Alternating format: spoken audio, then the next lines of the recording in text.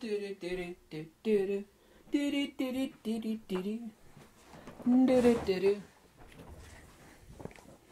man, how hard could it be? Being a photographer just means pushing that shutter release button. You know, I do that on my iPhone. I just click that button right down there and take a picture. Why would anybody pay you a bunch of money to take pictures? You know? Why would they do that? It's just a little shutter release button right there on top. Monkey pushes the button. Wait a minute. Wait. I'm going to get into character. Monkey push button. Click. Click. Pay me money. Monkey push button. Zoom. Monkey push button. Click. I'm actually making a point here. And this video is going to be called Transcending the Shutter Release. Transcending the shutter. See this little button up here? This is what every stupid person in the world thinks of photographers. Now there are, let's be honest here, and I've seen them in action, there are more than a few photographers that are paid by stupid people, and they're never paid twice, and they're not recommended. That's all they do. They charge you money. Oh, monkey push button. Monkey push button. Someone should make a GIF out of that one. You actually have to transcend the shutter release button. Here's a fact, and everybody that's taken my advice on this, I even had 2 people in live streams that I took your advice on that. Now I've got 2 jobs for product photography. I showed people some of my photographs, told them I got into product photography, I got some lighting equipment you recommended. Now I've got good paying jobs. Seriously, I'm not making this up. There'll be people commenting below. It's like, yep, I'm one of those guys. Transcending the shutter release button. People say, well, there's no money in photography. If you're a monkey pushing the shutter release button, you're going to be competing with every other idiot out there that's got a pile of expensive camera gear. Well, I've got really expensive gear. Yeah, but you know what to do with it. You know, real photography is about not pushing the shutter release button, but knowing about lighting ratios. Lighting, knowing the distinction between shadows, midtones, and highlights. Knowing the zone system, where to actually place the shadows, knowing what to expose for. Are you exposing for the shadows? What are you doing? Do you know about sensor saturation, composition? Do you know about post-production? These are really, there's only 4 sections ultimately, 4 ultimate sections that you need to concentrate most of your attention on. And it's lighting control, because, well, this is lighting. Yeah. Sticking a honeycomb on it or sticking some barn doors on it and knowing where to place it, that, girlfriend, is what we call lighting control. And I'm going to make a quick analogy here while I'm doing this, because everybody thinks, well, and I've said this 1,000 times, photography, which would you rather have, a crappy camera and good lighting, or a really awesome camera and lens and no lighting? Because you could do a lot more with a crap camera and lens and some good lighting, meaning some cheap lighting, than you can with really expensive camera and lens. Well, I got the best. I got a Zeiss Otis and a Nikon D850. You know what I got? I got a Nikon D5500, a kit lens, and 3 speed lights with honeycombs. Lighting, lighting control. Lighting, boom! I'm going to point this right at your face if you're the subject. Yeah, I don't know. Lighting. Lighting is step 1. Lighting control, step 2. Lighting ratios, step 3. Knowing where to place the lighting, light sculpting, step 4. Learning the difference between shadows, midtones, and highlights, step 5. Step 6 and 10 is the nuances thereof, which include layering of light. Light layering, that double L. These 4 things, which are about and encompass transcending the shutter release button, so you're not monkey push shutter button, click. So you can transcend that, is where all the money in photography is. If you can do that, you will instantly separate yourself out from everybody else. You'll be making money. You'll end up with so many jobs that you will start cussing and complaining. I swear to God, if I'm lying, I'm dying. This is infallible, 100%, unless you live in some place where there's absolutely no money and everybody's starving to death.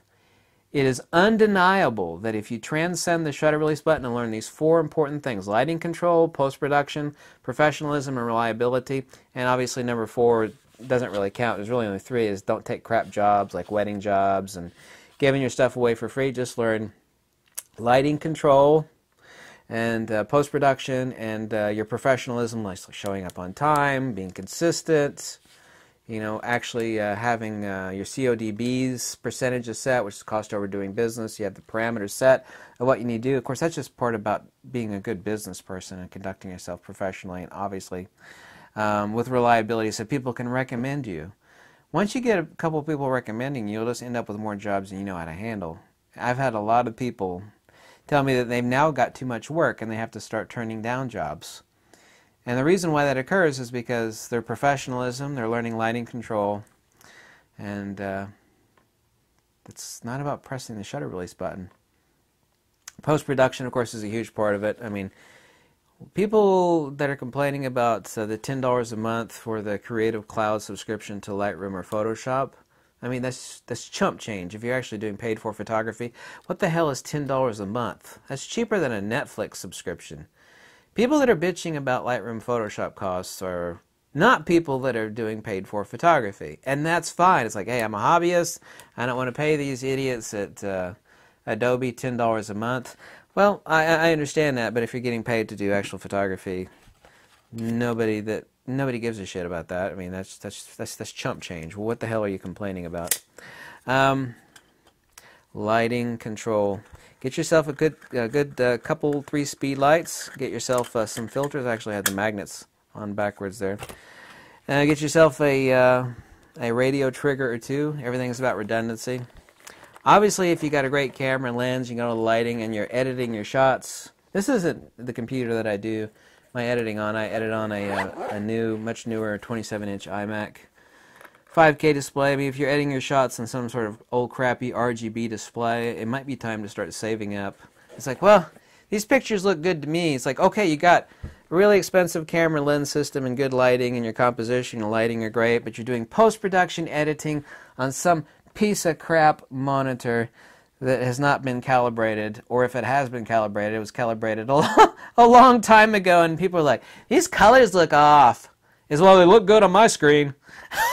There's the importance of monitor calibration, or at the very least, you know, having a good monitor. This is one of the things, lazy, you know. I don't believe in working hard. I believe in working smarter. One of the great things, and it doesn't make me an Apple fanboy, one of the reasons why so many photographers edit their stuff on iMacs is the necessity for monitor calibration is next to nil. It's not nil, but it's nothing to really seriously worry about. You still need to worry about it, but not as much as you think. It's a lot easier, and it's yeah. Get a decent display. Get a nice.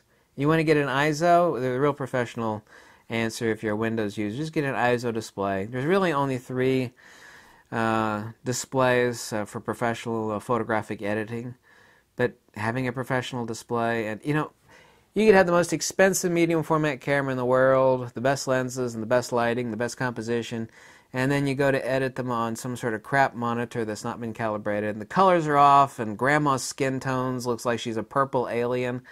You know, nobody wants to pay for that.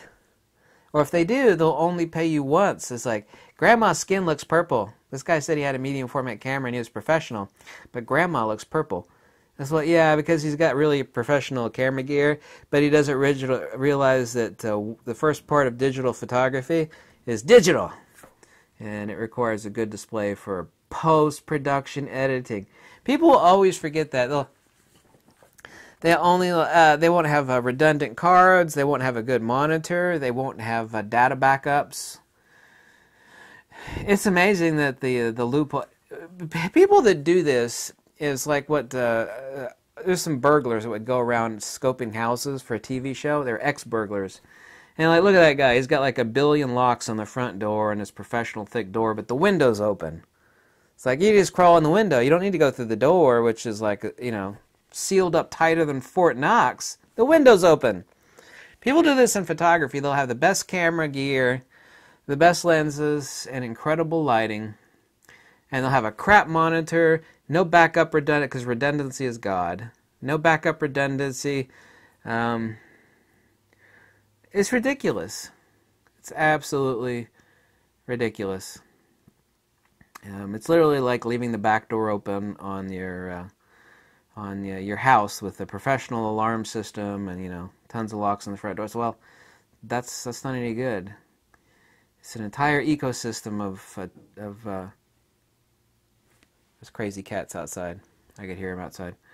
Entire ecosystem of photographic post-production. Not only of the photography itself, which of course includes photographic equipment, but post-production. What good is it if you have crap input, gold input but crap output?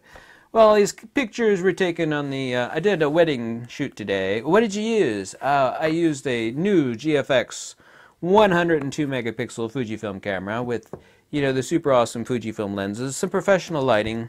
The composition is really good. I even used a color checker passport for color calibration. And yeah, I got backup card redundancy. And what did you edit that? I used my old 2002 RGB display.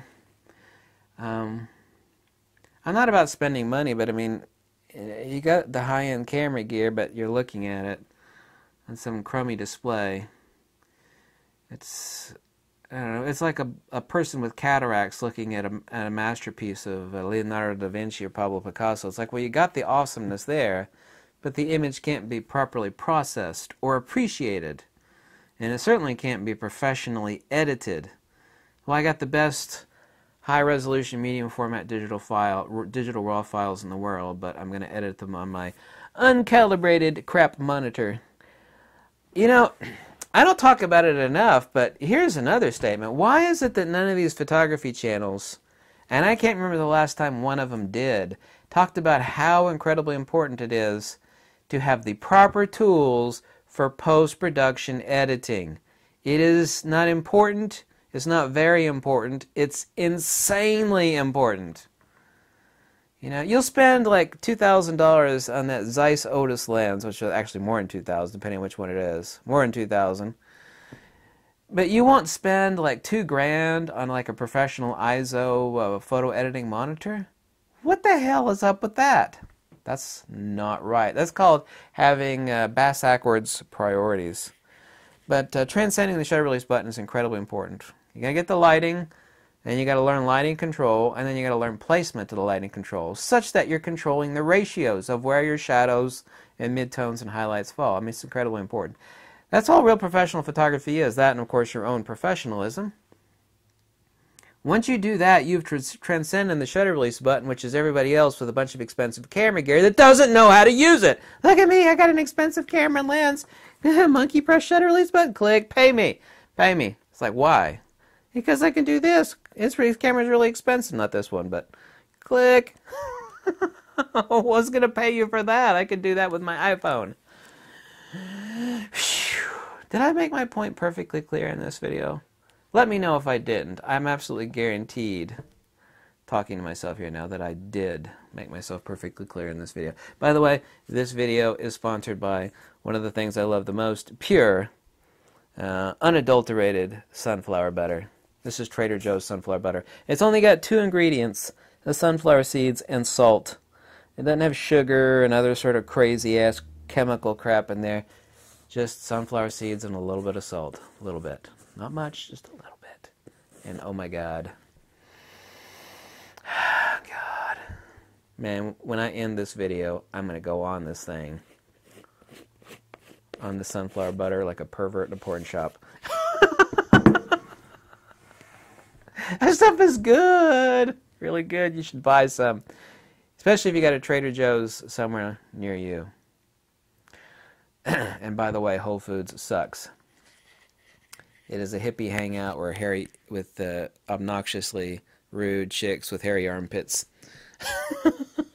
I hate Whole Foods. The place sucks. It's overpriced, and everybody that works there is rude. Really, really rude. Thank you. Have a good evening. Lux y Veritas. If you like these videos, please click the link below. Tell me how much you love these videos or hate them, whatever. Yeah.